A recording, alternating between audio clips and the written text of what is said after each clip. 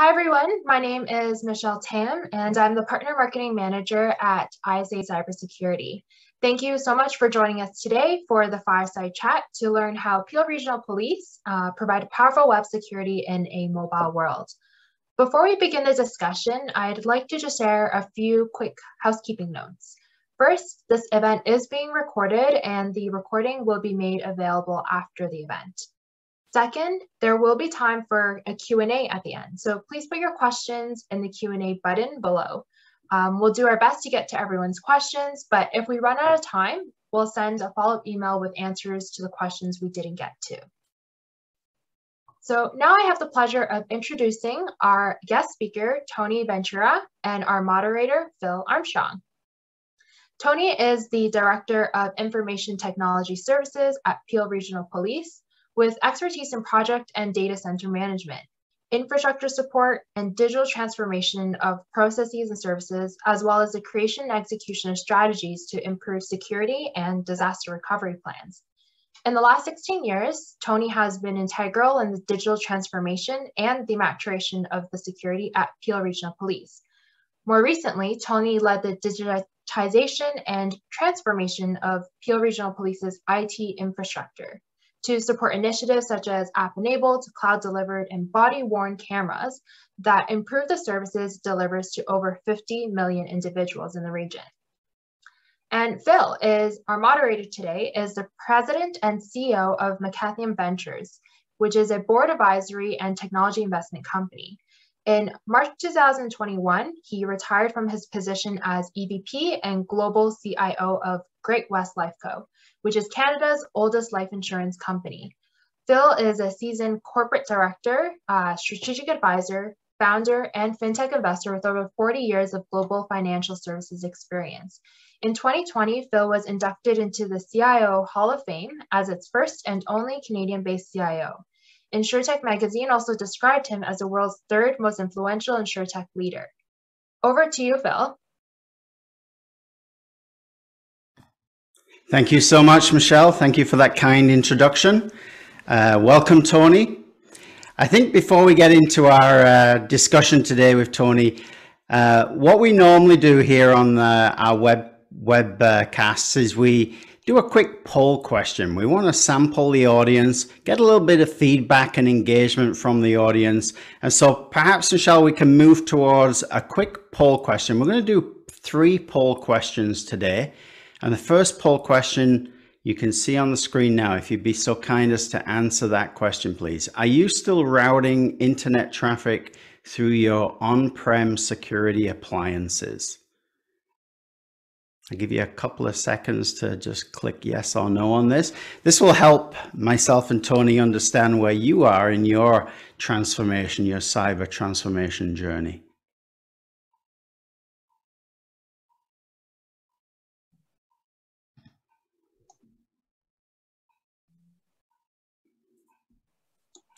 And do we have the results coming in, Michelle? Yep, I will end the poll now and just pull up the results. Nice, easy one to start the day. Nice, easy question. Well, look at that. 89% yes, 11% no. So, Tony, that gives us a little bit of an indication on where people are towards maybe a zero trust transition or where they are in their cloud transition. Yes, so very quickly, just before I kind of address the poll question and answer where we're going, I just want one minor point of clarification. So while Peel Police does police 50 million people, I have to be transparent and say 48 million of those people pass through the airport. So only about 2 million people live within the region of Peel.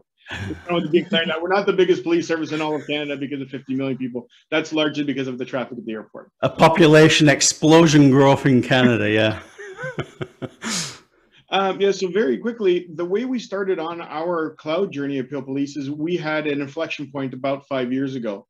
So our on-prem internet filtering appliances were due for refresh. And one of the capabilities that we didn't have at the time that we knew we needed was SSL inspection. So even way back then, there was an explosion of encrypted traffic, and modern web threats are using encrypted traffic to communicate to their command and control servers. So in order for us to have the transparency and visibility that we needed to remain secure, we knew that was a critical piece for us. So understanding that that's very CPU intensive, and again, varies a lot based on your internet traffic, and it's very difficult to buy equipment to the peaks of your traffic. So that in conjunction with even 5 years ago, I mean, I know a lot of people are probably very far ahead on their cloud journey, but we realized even as a public entity, we would be going to the cloud, and the cloud is somewhere where probably everybody's going to end up one day or not. So we recognized that it made sense to, I'm going to use the words outsource, but basically to have our web filter in the cloud for a number of reasons. One, the elasticity. Two, so that we could do the SSL inspection. And the third thing is, and a lot of the people in our space kind of looked at us sideways and saying, as a police service, what are you doing with a SaaS solution inspecting your internet traffic? My position was, and still is, the traffic that we're inspecting for the most part is publicly available internet traffic, right? It's all stuff that's coming in anyway.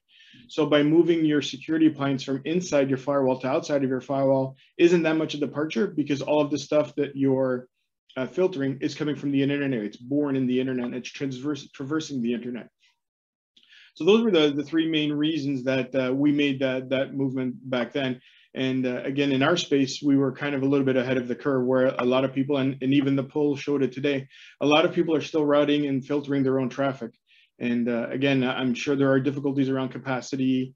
One of the things that we also found as well is our old on-prem solutions really delivered a terrible user experience. You would get broken elements on the screen all the time. We were constantly adjusting rules and websites and whatnot. And now that we've gone to Zscaler, we have a very, very good user experience. Traffic is always fast, very few elements that are broken, very little adjustment that we have to do on an ongoing basis. So I hate to use the expression, but it just works. And quickly, Tony, what was the process that you used or followed to find those solutions? So way back then, and 5 years ago, and even today, I mean, if you look at the Gartner Magic Quadrant, which as a public entity, we depend on them to do a lot of the research for us. But if you look at the Magic Quadrant, Zscaler has been in the top right-hand corner, I think, since the beginning of that quadrant, and also been in there all alone the whole time. So that gave us a very high level of confidence that they're certainly market leaders and trailblazers. In addition to that, we also had a sort of gradual approach to moving to Zscaler. So one of the very early products that Zscaler had was something called Zscaler Shift. And at that time, we were just standing up internal employee Wi-Fi, and we needed the ability to make sure that the traffic was going to be clean, because we were planning not to control the traffic. It would be a wide open internet, but we just wanted to block known bad. And with that, we needed a solution. We did look at some other solutions like DNS-based solutions, the filter based on DNS address and reputation, but we felt that that wasn't enough. So we actually implemented Zscaler Shift for our, we call it our employee Wi-Fi use case, and we used it for a while to prove it out and gain understanding and confidence. And through that, we realized that it was obviously catching and stopping a lot of threats. We also saw fantastic reporting and a lot of flexibility in its use. So from there, we slowly graduated onto the enterprise platform and then moved all our on-prem traffic through the Zscaler cloud. Yeah, perfect. And of course, a big advantage of that would be inspection of encrypted traffic. I've seen that about 90% of malware these days is embedded into encrypted traffic. And I think the stat is only 20% of organizations have the capability of inspecting encrypted traffic inline and real time. Yeah, and that was a very specific differentiator for us, because with SSL inspection, not only do you get the capability of scanning inside the traffic to make sure that it's not malicious and it's not exfiltrating your data, we've also had some ancillary benefits. For example, our current organizational posture is that for our computers in the vehicles, we allow only very limited internet. So we allow access to Canada 411, Canada Post, a few different websites. It's in the number of 10 or 12 different websites. But as we evolved as an organization, some of the things that we wanted to present were things on YouTube. So for example, we would put training videos in YouTube or organizational bulletins. So with SSL inspection, it actually allows us to lock down YouTube access to a specific page or specific channel, which is something that without SSL inspection, you can't do. Yeah, perfect. Tony, next question. So in order to boost public safety, the Peel Regional Police have recently adopted cloud-enabled body-worn cameras. What cybersecurity challenges and considerations does this digital innovation bring about? So for us as a policing organization, it kind of flipped us inside out. And I'm going to say that that's probably what happened in industry about 10 years ago, where before it was all about the castle and moat. And as long as you had a big fancy perimeter with lots of firewalls, you were safe. Now by putting this critical pool of data and application outside of our firewall, that required us to pivot. So we have to do things differently. We have to make sure that now our crown jewels, which now are outside of our premises, are secured. So that was a big shift for us internally. We had for a long time as an IT department been struggling with what does our cloud adoption look like? And that was partly tied to organizational risk appetite, which by the way changed with our change of leadership. So with a new chief and a new executive team, we went from being very cloud averse to very cloud friendly. So we had to pivot on that very quickly. So one of the things that we realized is that because now some of our crown jewels are on the outside, we need to provide modern access methods. It doesn't make sense to trombone or hairpin all your traffic back through your data center from a mobile device just so it can go back out to the cloud. And this is something I say, and Marco, one of my lead security people, is on this call. Friends don't let friends hairpin traffic. Yeah, it's terrible for user experience because now my data is all my web traffic is taking some extra hops that aren't really adding any value. Whereas where I'm in a cloud world, I can go from my mobile device straight to the cloud and back again in a secure way without having to take this. In addition to that, given that I know a lot of people on this call are public sector entities and police services, that puts a big strain on our bandwidth. So if all of their internet traffic is coming in through our firewalls to be filtered and then right back out again, all the traffic is going in and out twice. So if I'm scanning a video, I'm scanning it in and out again, right? All that is traversing my internet link twice, which then means I have to have a significant investment in bandwidth. And again, it's I'm sure not lost on anyone. Video is very significant in terms of size. So having that all flow through our firewalls and through our network connections does impose a technical penalty to the rest of the people who are working on-prem because we're all sharing these constrained assets. And I can imagine those firewalls are not cheap. They run software with licensing fees. They need patching. They're going to detach a lot of effort from your cyber team into non-productive type activities. So there's probably a lot of savings there if you redirect that traffic through a zero trust exchange and not through backhauling it into your DMZ and your castle and moat architecture. 100%. And I think to me, I tend to put user experience ahead of everything. So if something delivers a really great experience to our users and it's administratively burdened on IT, I think that's the role of IT is to take on that administration, that burden on behalf of the users. In this case, it's not just about that. It's about, again, the user experience is paramount. We have to make sure these apps are responsive. Everyone's got a mobile phone. They know what good response should be like. Second to that is it's not only about the cost savings, but technically complex. So firewall administrators tend to have a very specialized skill set.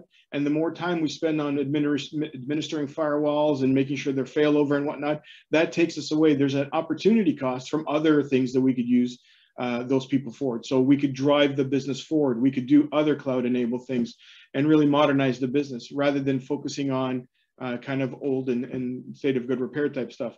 So we really want to drive the business forward. And in order to do that, we have to free up the resources. Again, being a public entity, resources are always a challenge for us. Yeah, and disconnecting those devices that are in the field, those mobile OT devices, disconnecting them from directly connecting to the network provides advantages as well. So you're eliminating lateral movement, I would suppose, and the normal attack chain that you would see very common with cyber criminals. 100%. And I would add to that even though we have redundant data centers and we've got failover and DR recoveries, we cannot hope to have the level of DR and geographic resiliency that cloud providers can provide. There's just no way we can do it. We can't afford to do it. We haven't got the manpower to do it, and we haven't got the financial resources to do it. So to think that we can have a network as diverse and robust as a cloud security provider is just fallacy. Yeah. So Tony, I'm hearing a lot of comments in the industry around with more assets and services being in the cloud instead of in your data center. and being spread across different suppliers and consumption models, that really this signals the death of the corporate network, that the network is now moving from behind the safety of the firewalls out into the internet. And of course, with your architecture using Zscaler, you get an opportunity, I would imagine, to hide your corporate network within the internet itself, because you can't attack what you can't see. Are you seeing that? So I think there's two things. I'm an 80-20 kind of guy. And I think even as a police service, 80% probably of what we do can go into the cloud. There's probably some things that we really want to hold near and dear to us, things like our computer-aided dispatch and maybe 911 call handling, where we want to make sure that it's on-prem so that if the world goes to pot, we can still operate as a police service. I mean, that's what the public demands of us. As far as your comment about hiding, and one of the great things that we get from Zscaler is that we get to hide in plain sight. So because all of our traffic ends up going, internet traffic, goes from our prem straight to the Zscaler cloud, we get to hide in the obscurity because everything comes through Zscaler. So as an adversary, you don't know if the traffic is coming from Peel Police or a bank or a fintech or an insurance company. So in that essence, we're kind of hiding in the plain sight in a crowd. That obfuscation certainly does help us be a little bit more anonymous. Yeah, perfect. Let's move to the next question, please. So Tony, can you share some key outcomes and success factors for this initiative, this journey that you've been on? Yeah, so as I kind of mentioned, customer experience was one of the primary things, if not the primary thing, in making sure that our customers have a good user experience on the internet. So at the time when we went with Zscaler, that really meant on-prem connected devices, surfing the internet and getting good responsive internet experience, right? So that there's no lag in holding the pages, we're not getting broken elements all the time, we're not getting false positives. So that was a very key part of that. Now, as we've evolved in this journey in the last 18 months or so, we've gone completely mobile. So we've deployed 2,500 mobile devices. So now that's really expanded our kind of use case, but also the value. So now all of our devices are connected. When you're on-prem, you're connected through that. We are moving towards ZCC on all of our endpoints. So we get some additional security for devices that are off-prem and may not be VPN connected. We don't have a VPN on demand policy.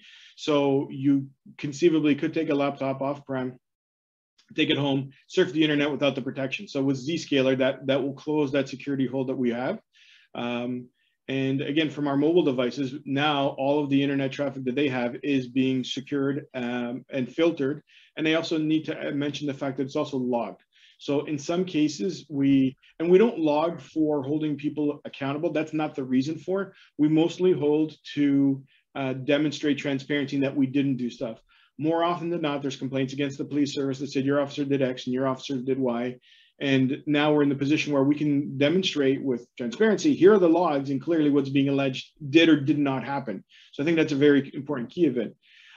There is actually, from time to time, we do have to hold people accountable because people do things that maybe they shouldn't do, and the logs will be there as well. One of the things I'm going to say that's very interesting for us as a police service is that we block very, very, very little web traffic. We basically only block known bad. So if it's malicious or if it's virus or phishing, that type of thing. Because of the nature of the business that we're in, we know our officers have to go to sites that would be considered gray or would be blocked at other agencies. Things like websites that promote prostitution and human trafficking, pornography sites, buy and sell type sites, even video gaming sites, because there is communication that's going back and forth over like the Xbox Live network and the PlayStation network.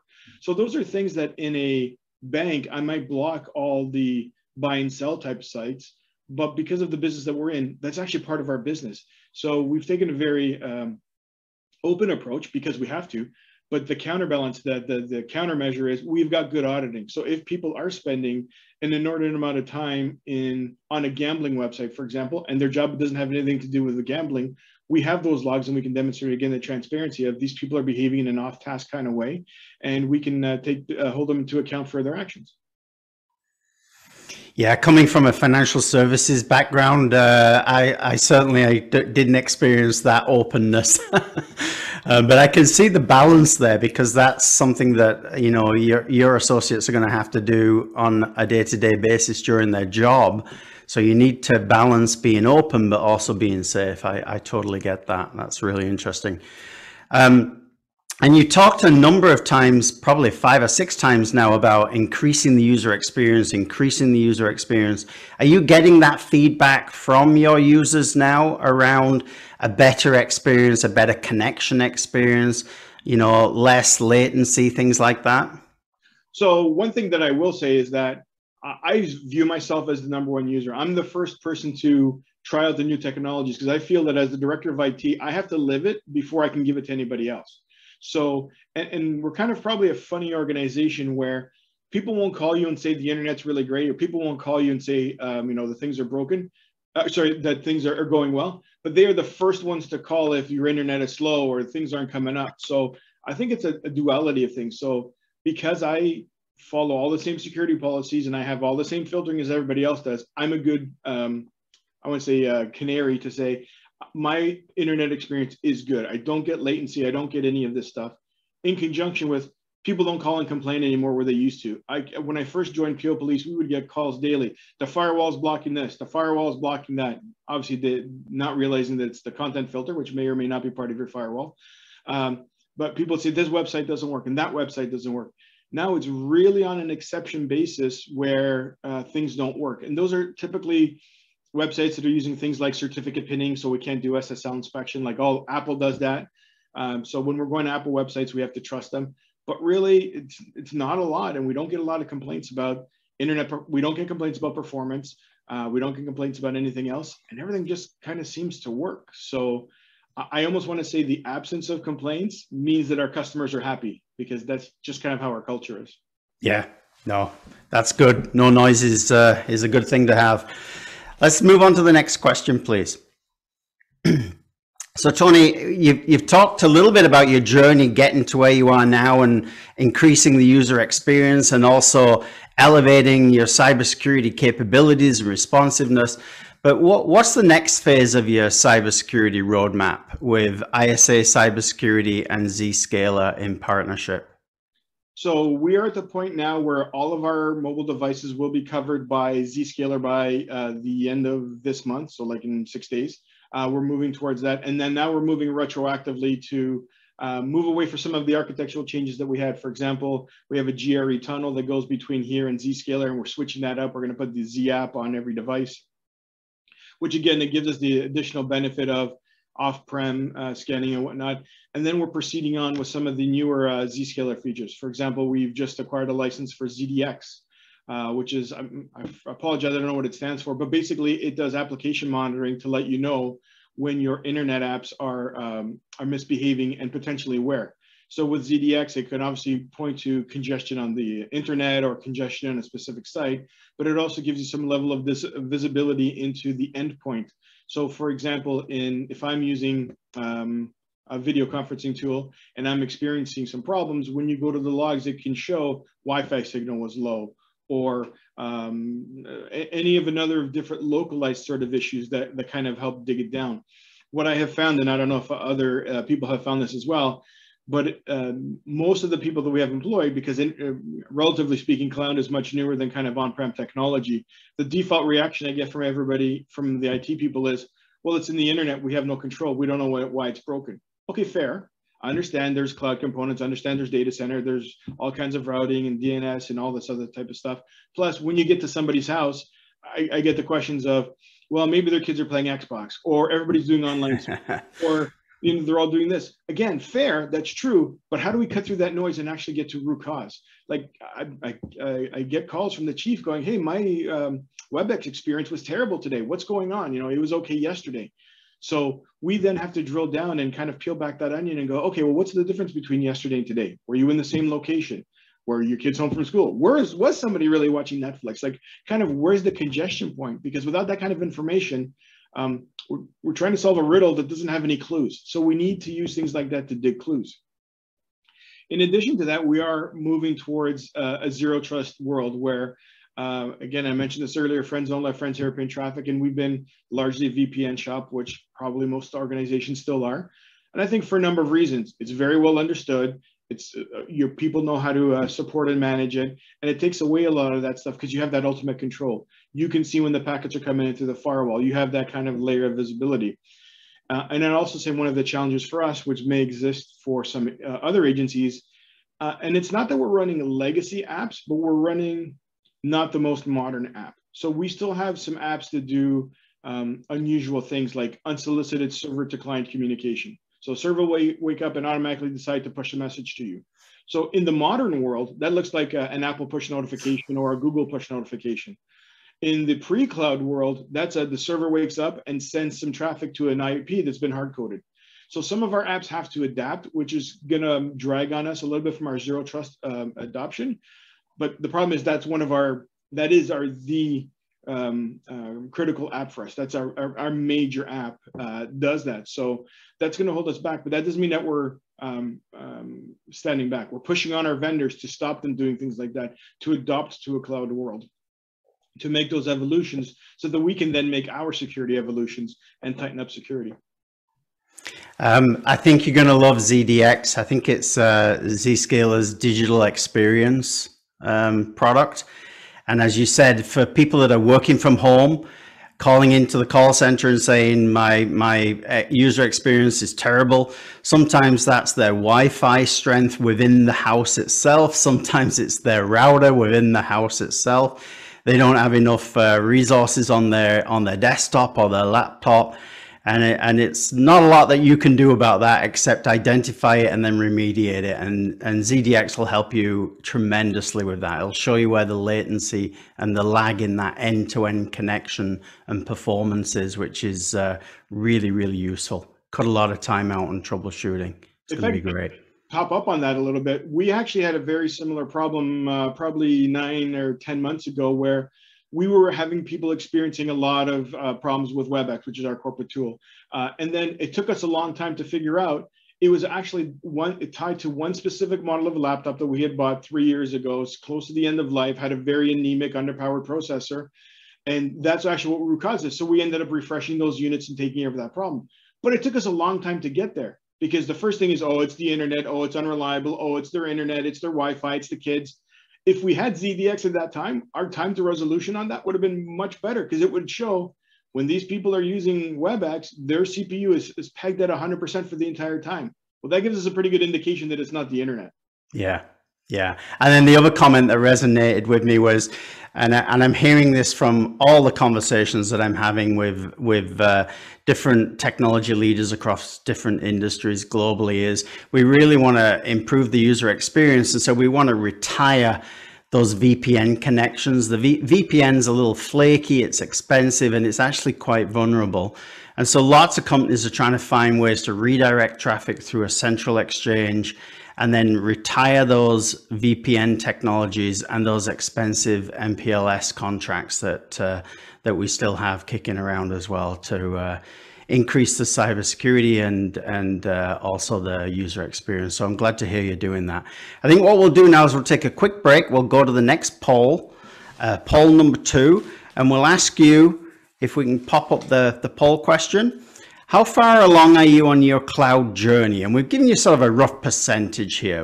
Give us an estimate around how far you think you are in your organization around your cloud journey and your cloud aspirations.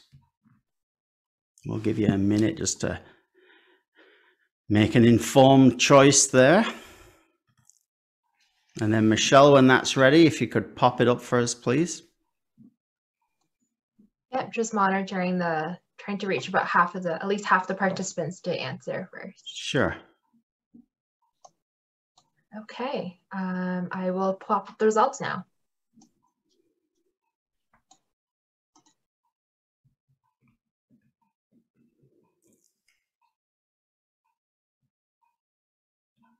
That's about where I thought it was going to be. Yeah. Tony, what do you think of that?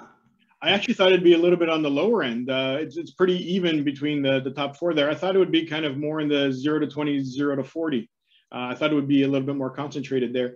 Just understanding that I think a lot of the audience is government and public sector. So again, the thing that I always said, and I've been in public government space for almost 30 years now, is that we're usually about a decade behind the market. So where the market, I think, is around 60, 80, I expected us to be kind of a little further back, but that's really refreshing to see that there are some thought leaders moving their organizations forward. And there's a lot of press out there around, you know, companies moving to the cloud and being cloud native, born in the cloud companies. But you have to remember, a lot of our organizations have been around for a long time, and hybrid is here to stay. Hybrid's not going away anytime soon. So a lot of solutions that we have to come up with have to accommodate hybrid, multi-cloud architectures. And I think the poll's bearing that out. It's good to see. And you touched on a really key point that I'd like to double down on, is that I remember when cloud was kind of a new thing. So going back 10 years ago, a lot of the discussion around was, who's going to be your cloud provider? Is it going to be Azure? Is it going to be AWS? Is it going to be, you know, Google? And you hit right on. It's going to be hybrid, not only hybrid inside and out. It's also going to be hybrid cloud providers for a lot of reasons. Different providers have different value propositions. So for example, AWS might be better on analytics, but things like Azure are more ubiquitous because everyone's using the Microsoft stack. Same as inside. Some stuff will make sense for you to keep inside forever, and some stuff will make sense for you to rush and put in the cloud. The one thing I would say that was different about our journey is we in IT had been slowly putting things into the cloud. We had put our mobile device management console in the cloud. We've put our antivirus console in the cloud. So really not a lot of data, really a lot of utility tools that, you know, from an IT perspective, we need the utility of the tool. We need there to be mobile device management to manage it, but we don't need to manage the tools, right? Like I shouldn't be having to do the upgrade of the device management console. I shouldn't have to. So we started kind of small in that way and low risk because it was tools.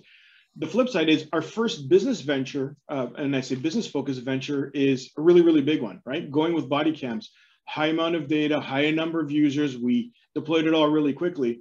I think in hindsight, I might, if I had my choice, take a bit of a different approach and kind of do some lower lines of business first. But on the flip side, now that I can look back coming out of it, perhaps it was for the best that we went first with something really, really big, because it gave us a comfort level that, hey, if we can do something big, we can do almost anything. So that's just some of my my learned experience, if you will. Yeah.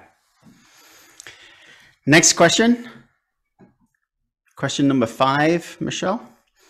So what we've been talking about and within our discussion is sort of that movement to the cloud, migration of the corporate network into the internet, hiding your corporate network in the internet, redirecting traffic from VPNs and DMZs and appliances through a zero trust exchange. And so you can see here that there's a shift not only in your organization, Tony, but across the industry really towards a zero trust architecture and a zero trust model. And so zero trust is becoming an exceptionally hot topic in the cybersecurity industry today. You can't pick up a magazine or read anything in our space without hearing about zero trust. How do you interpret this in the context of your business and your overall active defense cybersecurity strategy? Oh, that's a great question. So I think I would approach it almost with a policing analogy, so that when an officer rolls up on a scene and he stops and talks to somebody, situational awareness is key, right? So you always approach somebody or someone as a potential threat. And then as you gather more information, you lower your threat level, so to speak. Same thing should apply in cybersecurity. Whenever we're doing something, we should always approach it from the perspective of, we don't trust this until we understand it. So that goes for things like internet traffic. That goes for things like authentication. That goes for things like device trust, all these different parts of it. So to that, what I would add is that in order for zero trust to work, and again, if there's seasoned IT people on the call, they'll recognize the triangle, the people, process, and technology. All of those three things need to come together in order to have a successful zero trust approach. So zero trust is not something like you can just go to the dealership and buy, and all of a sudden tomorrow your zero trust FU implemented.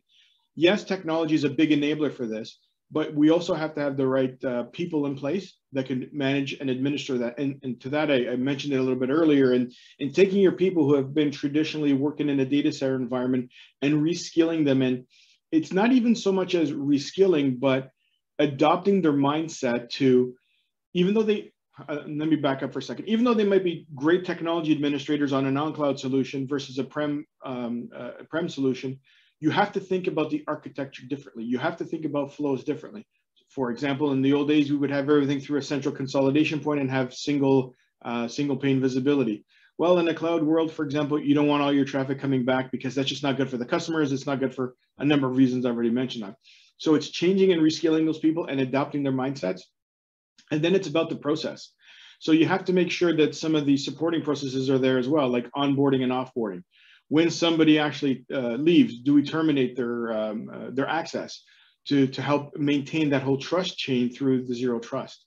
So in the context of our business, because, I mean, I've said this kind of tongue-in-cheek before, but I think policing is one of the very first mobile businesses that ever was, right? Way back in the day when policing first established, it was people on foot. Then it evolved to horses and bikes and motorcycles and to vehicles to where we are today, and now to handheld devices. So we have to imagine that without mobility, police services cease to be effective. So we have to make sure that we provide them the resources they need at roadside in their hand at the time they need it in a secure way, so that should a device get lost or compromised, that we can maintain our trust. And again, many of the people on the call who work for police service will understand, but it's not uncommon for an officer to be running off after a suspect, and things will fall off their belt like a phone. So we have to make sure that the phone is secure, as well as when that phone is found, that the officer can pick it up and use it. So identity also ties in a lot into the zero trust, in my opinion, as well. Yeah, it sounds like your organization has started and is making really good inroads towards that zero trust architecture. Let's throw it out to our audience and do the last quick poll here. And let's ask them how they're doing towards moving towards and working towards a zero trust architecture. So if you had a choice here, would you say your organization is working towards a ZTA or no?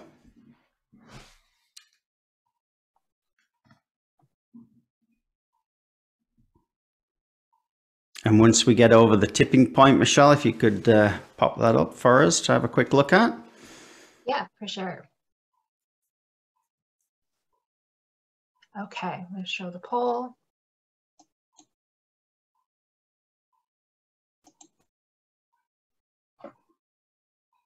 Wow, there we go. That's great.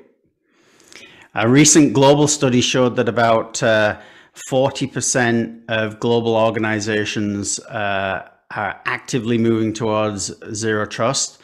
We're hoping that that rises to 50% by end of year, but it's gathering a lot of momentum. So you can see why zero trust is a hot topic and why this architecture is so well suited to organizations that are heavily dependent on mobile users.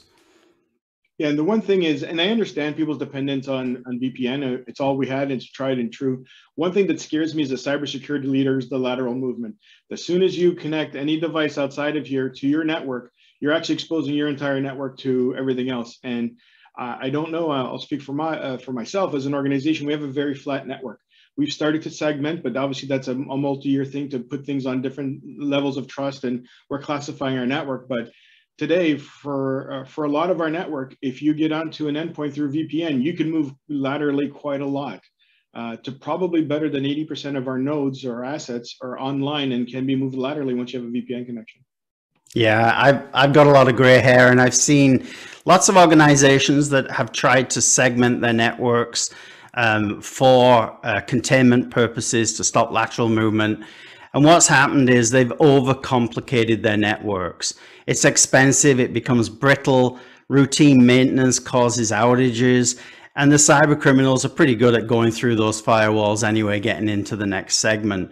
And so I think we've come, as an industry, we've come to the realization that having session level segmentation, whether it's an application, a device, content, etc., applying policies at that level and segmenting the session itself is the best way to go without overcomplicating. And you can do that through zero trust. You don't have to do that within the network itself. So taking the security away from the network layer has proven to be very, very constructive indeed. Agreed. Let's go to the next question. So, Tony, we're sort of in the home stretch here, wrapping up. What's the one piece of advice that you'd like to share with your peers on the journey towards zero trust? I think I'm going to break from the question and kind of answer a couple of pieces that I'd like, a piece of advice that I'd like to offer people is that, one, zero trust is not like a firewall. It's not like you buy, you put it up, and now you have a firewall. You can't just buy zero trust. Again, technology is a very big part of this, but you have to make sure that your processes and your people are there in order to properly get the benefit of this. And not just, kind of return on investment, but simplification, increase of cybersecurity, reduction of threat surface, all that type of stuff. The second piece on zero trust that I would give you is make sure that your line of business apps don't do crazy things like some of ours do. Unsolicited client to server to client communication, kind of a no-no. Although I'm going to say that Zscaler now even has solutions for that. So where we were probably months ago and having these discussions, Zscaler now has something called, I believe it's called IP anchoring, where you can specify certain IP addresses can be addressed this way. So even then the technology is responding to legacy systems.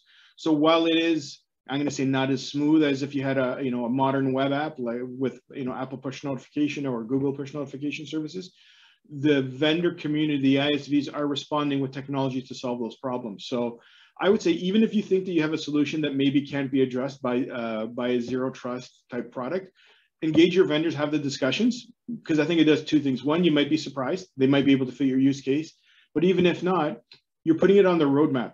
And if enough people ask for it, which again, we're in the same sort of space where 18 months ago it didn't exist, now it does.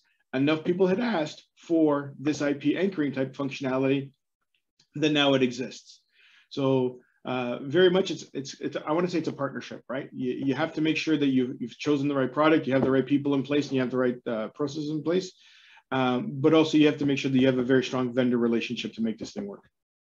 Yeah, perfect. I mean, it sounds like you're making some really progressive steps to future-proofing your organization and positioning yourself nicely to be adaptive to new technologies coming in, all within a safe way.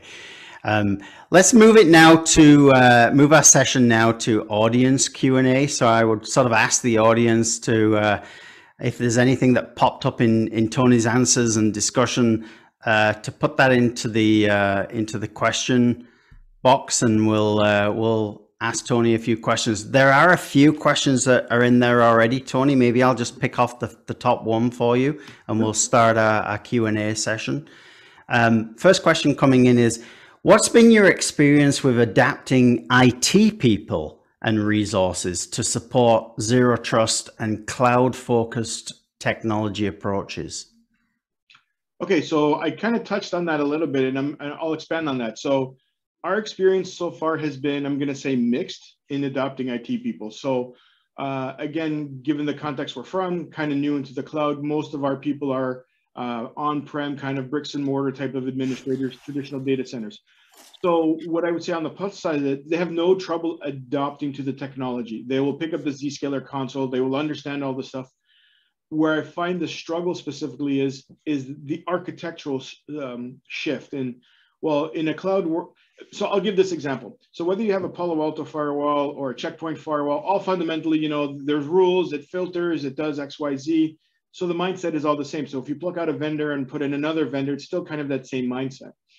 With Zscaler moving all of that functionality from on-prem into the cloud, you have to fundamentally think different. You don't necessarily, and I touched on this earlier, you don't necessarily consolidate all the traffic to one thing. You don't necessarily bring all your traffic back to one on-prem device for logging.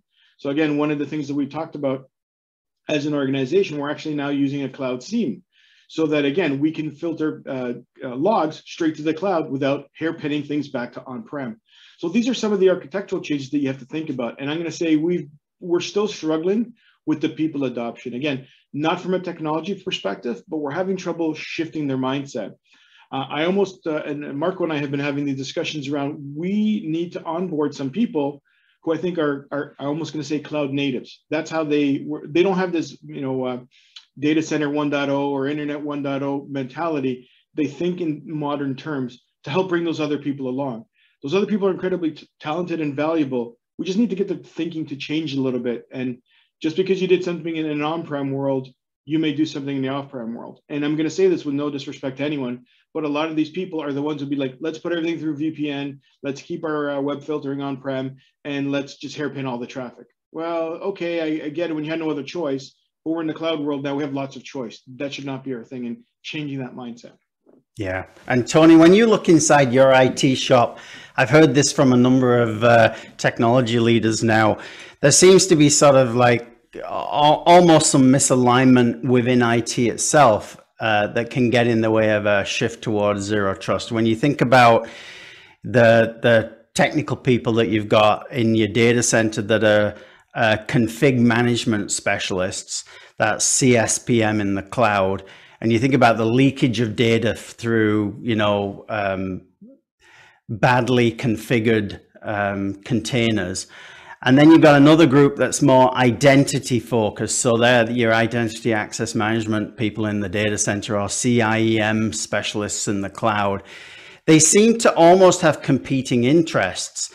But yet when you move to zero trust, I think the message that I'm hearing that's coming back from people that are on this journey is actually both are very important, equally important, and both have to coexist with different strategies in a zero trust environment. And so that's been a way to harmonize and bring together the different people who have different focuses within IT to help you move along a zero trust journey. And zero trust actually can plug in solutions and really complement those two different thought processes around cyber. No, I very much agree. And I'm trying to think of how I can best frame my question. But I think people look at cloud like, or some IT people look at cloud like anything else. Like, I'm a data center expert, I'm a server expert. I think they expect that there should be cloud experts. But I think, again, the world is evolving where everyone has to be a cloud expert, right? Because there's going to be some servers in the cloud. There's going to be some databases in the cloud. There's going to be some networking in the cloud. So I almost want to say that everyone's job is a cloud job, and people aren't necessarily embracing it that way. Yeah. Yeah. FinDevSecOps. Yes. That's the one I heard yesterday. But no, it's true. The integration between the teams has to be tighter and more aligned. And I think that's an evolution of just the IT function in general, not specific components of IT. So the move to zero trust architecture and a SASE ecosystem sounds complicated. Where do you think most organizations start, and where did you start in your sort of transition towards that? So what I would say is moving to zero trust and SASE architecture is a lot like, I would use the analogy of 22 decades ago, when everyone was really big about outsourcing IT. And the kind of rule of thumb was, you don't outsource what you don't understand. So if you look inside your organizations, there's probably some use cases that are very cookie cutter that probably apply to a lot of broader industries, and they're problems that have been solved. So if I think of if you have administrative staff who mostly use the Office suite and email, well, that's probably a good low risk use case that you could use to get started. I wouldn't start with things that are crazy complex. Like for us, I wouldn't start with our 911 dispatching is not where I would start, for a number of different reasons. But also, it's the kind of thing that if it goes wrong, it's going to have very serious business impact. So I think it's an incremental approach, much like many of the big changes we've done in IT, that we have to take an incremental approach and start with the things that are well understood, well known, and at the same time, probably low risk. So if we look at it organizationally, like even as a police service, we have an HR department, we have a finance department, and they use traditionally 1 or 2 line of business apps, like it's probably email and kind of an ERP system. Okay, let's tackle those 2 things first, because those are well known and understood and vendor supported. To move to this, you might actually start much easier by saying, if you're the type of organization who's already at Office 365 and you've already got much of that stuff in the cloud, it becomes even easier, because then it just becomes about providing secure internet access to things that are already internet enabled, right? You're not actually, in that case, you're not actually supplanting a VPN, because you wouldn't you shouldn't VPN through your infrastructure just to get back to Office 365. So really what you're doing is enabling the cloud service to work in a more effective way. So again, I would say tackle the things that are well understood and well known. And if you've got cloud apps and you've got a significant, and we did see there's a pretty significant cloud adoption, that's probably a very great place to start. Yeah, I've done a couple of polls on this question before, and without doubt, the majority of people start with Office 365. And then they go on to their other cloud native apps, whether they're ERP solutions, HR solutions, expense management solutions, things like that, that are already native in the cloud, and then start to chip away at their traffic. Some companies take a risk profile approach. They look at what is their most riskiest traffic and try and secure that first. But I would say overwhelmingly, the answers line up with what you've just said, which is start with cloud native applications.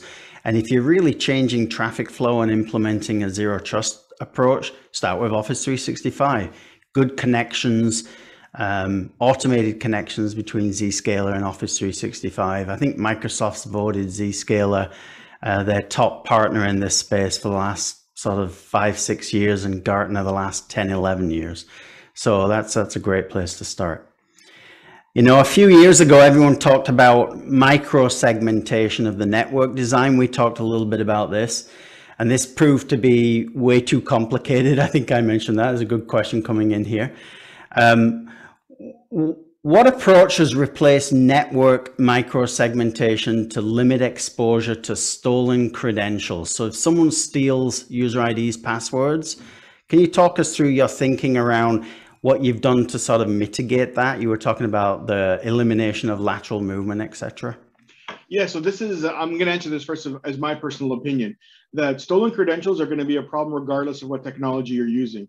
And if you have stolen credentials, I don't necessarily know how much lateral movement or how much microsegmentations can help you with lateral movement, because you have an authorized user, and if someone is impersonating me with stolen credentials, they'll have everything that I have access to. So first you would have to kind of, again, to me, this boils a lot down to identity. Have we done enough work in validating the identity before we've done it? Do we have 2FA on everything? And that's kind of a really easy answer, just to make sure you have two-factor on everything. We're taking the approach here at PO Police that we are going to vary the level of authentication for identity based on where you are. So for example, internally on our network, we have USB-E tokens with certificate. Great. We know you're here, you're on our prem, you're coming from known IP to untrusted devices behind physical security. Well, if you were maybe trying to connect from a untrusted iPad in Argentina, well, we might prompt you for 3 credentials. We might ask you for, well, obviously we'll ask for your username. We might do a push notification, and then we might do another level of authentication. So I think a lot of this has to do with, at the end of the day, no technology is going to save you from stolen credentials. And again, the big problem from that is once you're on the network, then you can start to move laterally. One of the great things about zero trust is once you've got zero trust in place, you're kind of already micro-segmented. So only the apps that I have access to will I be able to connect to. But again, I think to me, the root cause or the root part of this is how do you limit exposure around the stolen credentials? It still comes back to, it has a lot to do with the diligence about how you authenticate and how you actually manage the credentials. Yeah. Zero trust within a SASE ecosystem. A couple of the futurists are describing this now as the new digital operating system for a company. And when you think about it, it kind of is. Most companies are struggling with, I'm going to be hybrid for another decade or so. I've got assets in the data center that for whatever reason they don't transport well, or they're economically really viable leaving it in a data center or highly secured in a data center. So I'm going to be in that mode for a while. And yet I've got all these digital aspirations and user experience and people coming at me for reductions of operating costs and lowering my run rate costs. Is there really another option for large organizations that are in that hybrid environment and decentralized? I can't see it. I've talked to lots of people. So is that what's driving this move towards zero trust, do you think? A combination of these factors all coming together in this perfect storm? Yeah, and I'm going to say that as much as VPN was a solution for the last 20 or 30 years, zero trust will be a solution for the next period of time until the adversaries pivot again. And once they figure out a way to get around it. And No technology is foolproof, and the market is going to adapt, and there's going to be ebb and flow of these types of technologies. Right now, and from where I sit for the foreseeable future, it's about zero trust. It's about only trusting what you absolutely need to, which again, 20 years ago meant, well, we have to trust the entire endpoint, to now where, no, we can trust individual apps. And then again, from an authentication perspective, we'll see how that continues to evolve. I kind of see identity personally as the last frontier, and we have to guard that the best, because given the way the world is evolving, I mean, again, 20 years ago or 30 years ago, it was all about you came to work to a non-internet connected computer at your desk, and you would only be able to log in from there. And then we've evolved to remote work and VPN, then cloud technologies. All these things continue to evolve. The one common denominator that I can see is the person, the user, the identity. So I think the identity is at the end of the day going to be the last hill to die on. And we have to defend identity more than anything else, because once identity can be breached, then no technology solution is going to help prevent you from if you're impersonating somebody else, you will have legitimate access. So that to me is the biggest hill to die on. Perfect. Thank you, Tony. And great point to maybe end our discussion today. I'm going to pass it over to Michelle now. And Michelle, would you like to wrap it up with some final remarks? Yeah, for sure. Thank you, Tony and Phil, today for joining us and for delivering such great information to share with your peers. Just before everybody leaves, we'd love to hear the audience's feedback on this event. Once you close the browser to this webinar, a 2-minute survey will pop up as you exit. If you complete the survey by January 27th as a token of our appreciation, you'll receive a $20 gift card to donate specifically to the charity of your choice on charityhelps.org. So the gift card is only valid to use on charityhelps.org. And again, it's to a charity of your choice. Thank you so much, and have a great day. And thanks, Tony and Phil, again for joining us today for this great session. Thank you. Thank you, everyone. Thanks, Tony.